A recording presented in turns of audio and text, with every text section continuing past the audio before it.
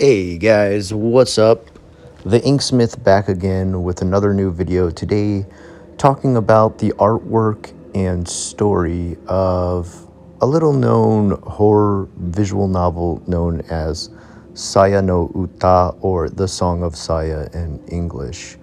This has been out for quite some time. I believe it came all the way out in 2005, 2003 maybe, but wasn't translated till about 2009 for America.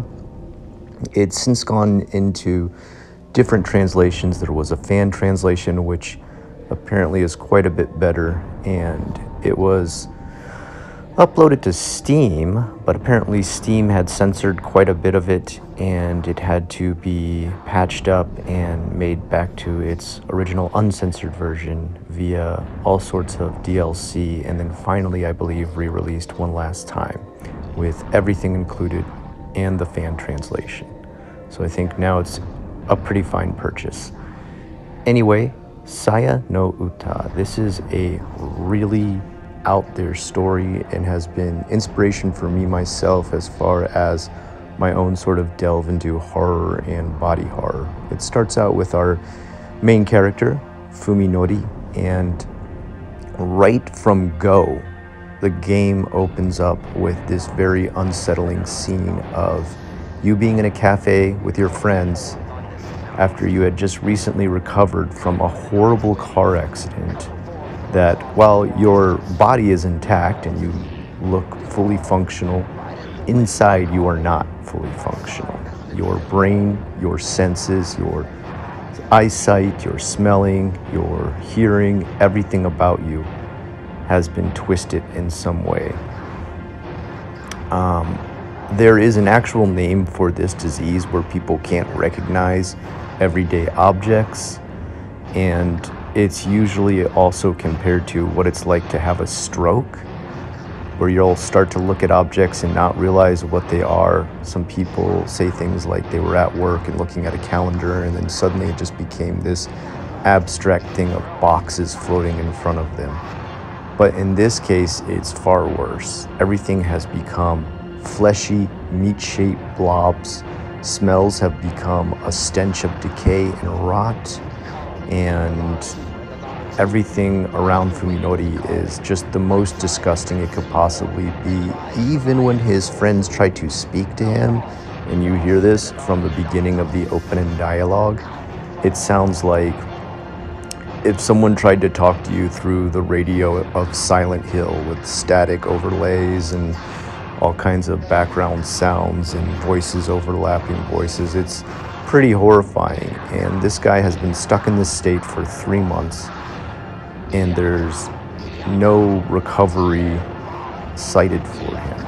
There is no cure in the future. The doctors keep trying to treat him, and nothing is working. So his life is pretty miserable, and he's having a lot of problems trying to function in society, as you probably would if everything looked like horrific monsters, smelled like death, and talked like static. Fuminori eventually kind of gives up on having a sort of social life. He disconnects from his friends, his main friends being a girl named Yo, who is a past love interest, his, I guess, psychologist slash doctor slash psychiatrist named Tambo, who's a lady, even though it sounds like it would be a boy's name. Yosuke, who is kind of like his best friend from when he was a little kid up till now. And Omi and Koji. So this gets a little bit complicated. I'll try to do my best explaining how things break down, but I want to put it right here that past this point, spoilers, okay? I would say even if you listen to this whole explanation of the plot, playing the game is still very interesting and very exciting, and there's a lot you could still learn.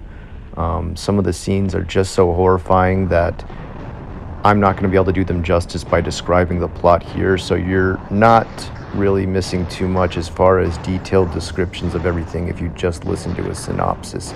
And a lot of the beauty and horror and disgusting, disturbing aspects of this game really come in the descriptions. It's not really a heavily graphical game. You've got your random sprites for different characters changing facial features and a few sort of very abstract horror scenes, but for the most part it does everything it does very well with words. And that's probably the scariest part, is that it can create such horrific ideas in your mind that that's how you know it's a great piece of horror. There is also, most people probably don't know this, but a comic book. I believe the comic book was made in Russia, but it has been translated into English. Apparently this game was huge in Russia, so much so that they created their own part 2, which I'll talk a little bit about in the end here. So last warning, spoiler alert, here we go. Fuminori is going to try 2 different paths, and this is a visual novel, so you can follow either one. If he continues down the path of just trying to deal with his sort of messed up view of life and how everything is distorted and grotesque to him, he eventually meets a girl who wanders into his house, I guess you could say. She shows up one day, and this is Saya, the name of the game. Saya shows up, and she is more or less cherubic. She's angelic. She's like his type of girl, pretty much on steroids. She comes across to him as the pure essence of beauty, and he can't believe this beautiful girl has wandered into his house in the middle of this crisis that he's having. At the same time, he begins to start a dialogue with her. She's really surprised that he's so attracted to her, and that makes you think like, well, that's weird. Why is this girl so surprised by that, and why does he want to keep interacting with her, and he doesn't see her as a grotesque piece of bubbling meat like all his friends? Well, eventually you start to realize Saya is not a human. Now, I've heard some people cop the whole take that this game's disgusting because she looks too young or she's childlike in her appearance. She's not even human. So, and we're not talking about like, oh, she's a 1,000-year-old vampire. Like, when you see her true form, she's not even close to human. She's literally a bubbling pile of flesh with tentacles and eyeballs. And because that's what her natural form is, Fuminori has reversed imaged it into his head as something that is the most beautiful thing he's ever seen. And this is where the real gist of the story starts to begin. This is where the real, no pun intended, meat of the story starts to begin, and what Fuminori will do to keep this relationship going. So right away, he starts to become more and more reclusive, almost hikikomori, in the aspect of staying at his house at all hours, painting over the windows, blacking out the sun. And it's more or less because him and Saya want to create this sort of world for both of them to live in.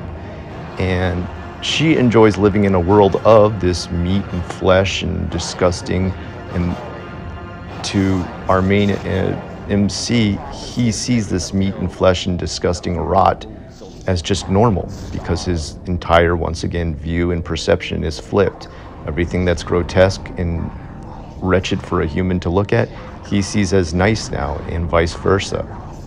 So as she starts to coat the entire inside of their apartment with things like dead animals, like small things she's eating on the street, carrion, rotting meat, she literally paints their apartment with this. So yeah, you can tell this is going to start to get pretty gross, and this is just the tip of the iceberg.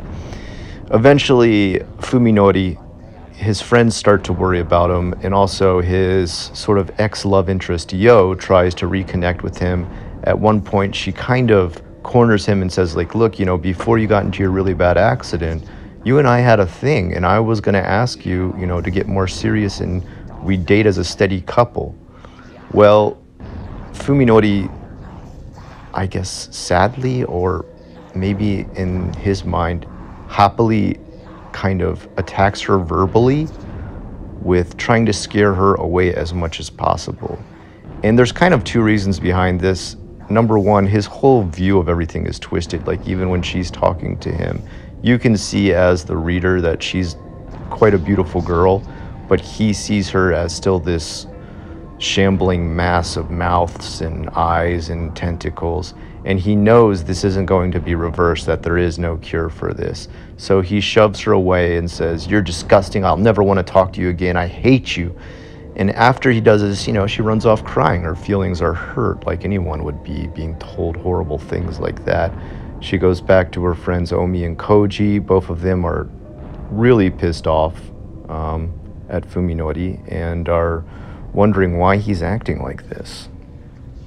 So we get deeper into the plot, and what happens is Omi, Yo's friend, goes over to Fuminori's house to kind of confront him because his ex was also her GF, and she's interested in finding out what this sudden change of mind is with Fuminori. Why does he suddenly want to yell at the girl that loved him so much and treat her so badly? Omi goes over to Fuminori's house and is devoured by Saya. She literally walks in, goes crazy at what she sees, and has her entire body ripped apart by Saya, and Saya begins to eat her. Yeah, wow, you didn't think we were going there, huh? After which, Koji is like, yo, where's my babe? Where's my boo? Where'd she go? So he starts to become a bit of an investigator, and you start to follow his story a bit. And as he does start to do that, as he does start to investigate that, then you start to get even into some of the neighborhood of where Fuminori lives and how he's starting to look stranger and stranger to everyone because his whole house is covered in weird colored paints. It has a horrible rotting smell.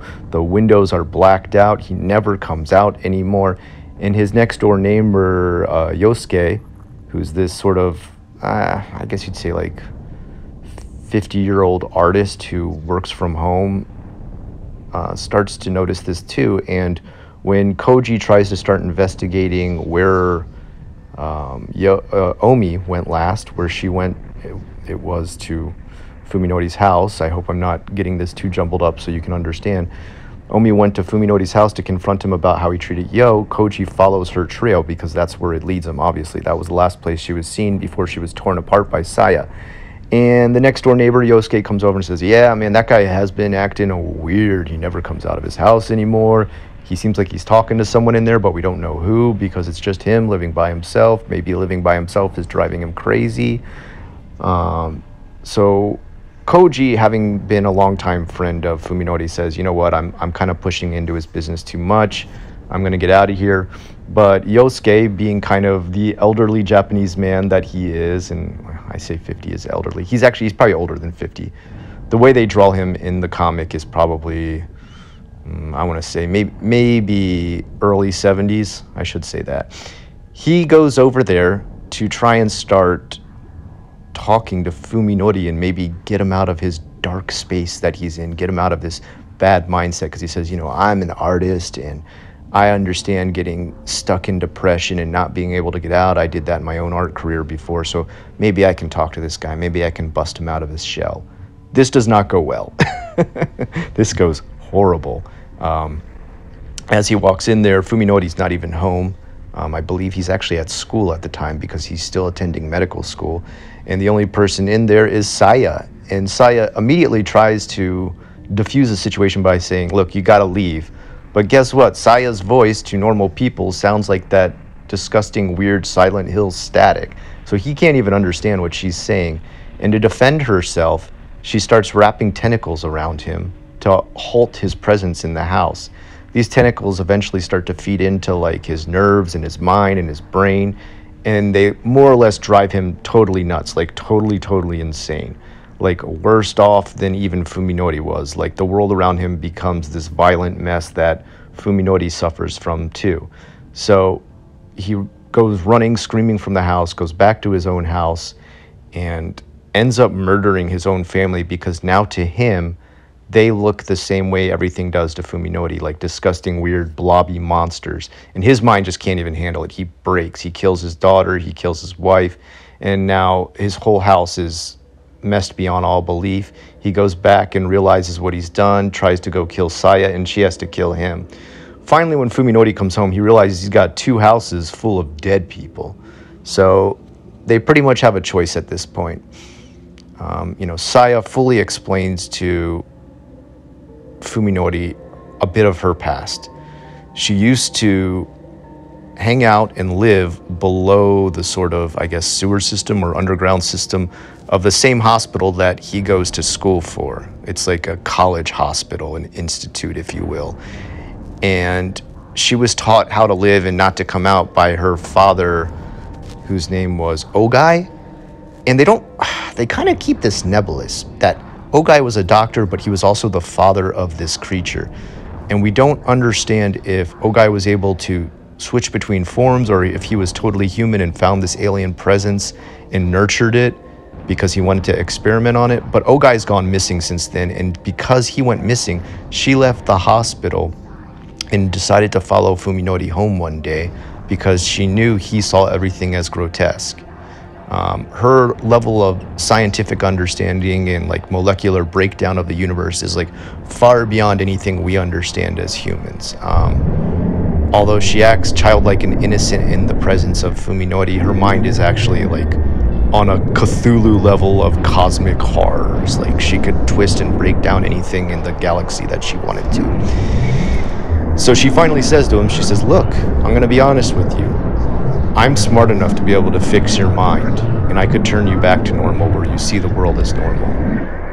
Or you can continue to live this crazy life with me. You need to make a choice." So this is one of the biggest decisions, not the first decision you make in the graphic novel, but one of the first decisions you can make. And if you say, "I want my mind fixed," it's a pretty sad ending. Fuminori ends up getting locked up in an asylum.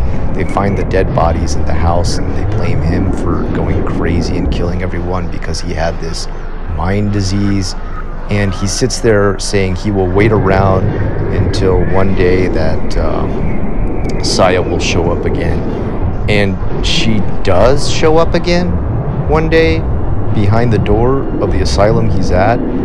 But it's just like as this mass, as a tentacle, meaty, gibbering mass, who pushes a note under the door and says like, "I love you, but we can never see each other again."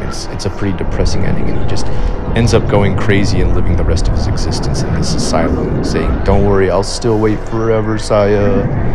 But at this point, most people are going to choose, my mind's broken, my world is broken, I've committed crimes at this point by having people murdered around me. I'm containing dead bodies at my house and not telling the police. Might as well, go full crazy with this game. So that's what you choose to do, and yeah, things just get darker and darker. The one character I spoke about earlier, Tombo, who is a doctor that works at the institute/hospital college that Fuminori attends, is also a psychiatrist who sees him, and she starts to catch on that since that doctor, Ogai, has left, the creature that he was looking after also left, and that she starts to realize this creature has some sort of mental presence over the whole of Fuminori, because she starts trailing him as he goes home because the things he's describing are getting weirder and weirder, and he's not telling her enough, and he seems to be hiding secrets. And she finally realizes that he's housing this sort of alien presence at his house. Meanwhile, Koji also starts to realize this.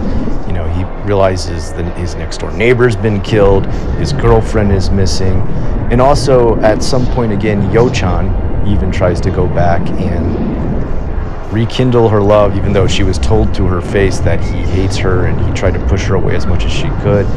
And she actually her story goes horribly wrong. She doesn't get torn apart and killed like everyone else, which would have actually been a better fate than what really happens, because she becomes like twisted and mind controlled to become sort of a sex slave for both Saya and Fuminori. And by the time Koji and Tombo show up, they see what a disgusting world everything's become within Fuminori's house. It's covered in flesh and dead bodies and rancid animals and rotting meat, and it's almost like, the cave of a xenomorph from the movie Aliens, where there's people, halfway in the walls ripped apart. It's flesh tunnels. I don't know how else to explain this. I'm sure you can see it within the artwork of, some of the visuals I'm showing now. And the final confrontation either ends with either Fuminori getting killed, or Saya getting killed, or Tombo and Koji getting killed. The best ending is obviously Koji and Tombo getting killed, and Fuminori and Saya get to live out their life together. But it is not a happy life that they get to live out, because Saya is pregnant. You've been intimate with her this whole time in those scenes. I just didn't even go over them because I don't feel like my channel's the right channel to be going over stuff like that. I like horror and violence, but I don't want to get into the whole ecchi aspect of goro ecchi and stuff like that. It gets pretty gross. And because she's pregnant, this is actually going to kill her. The reason it's going to kill her is because the way she reproduces is her body bursts open into spores. And the whole game ends on a very nihilistic note where Saya bursts into spores, covers the entire world in her, I don't know, what would you call it, meat babies? How do I explain such a nebulous creature?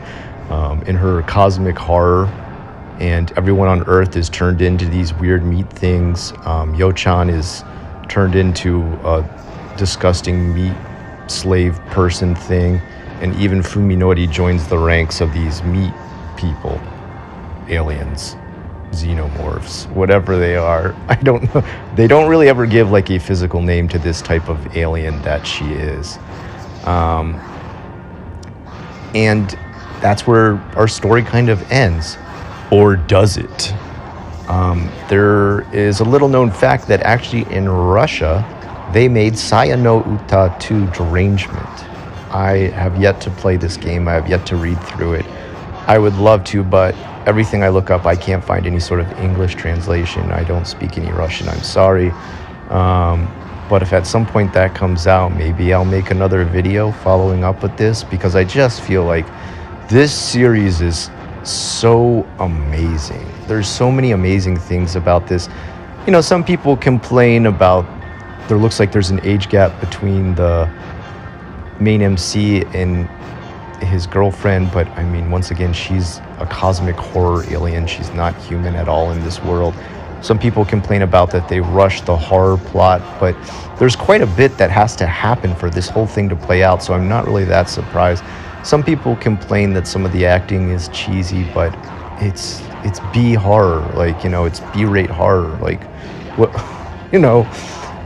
maybe the only game I can think of, or visual novel I can think of, that has excellent horror and very slow and creepy storytelling is, Higurashi When They Cry. And yeah, this is not Higurashi When They Cry. This is like a splatterpunk novel. Okay, this is the gory stuff.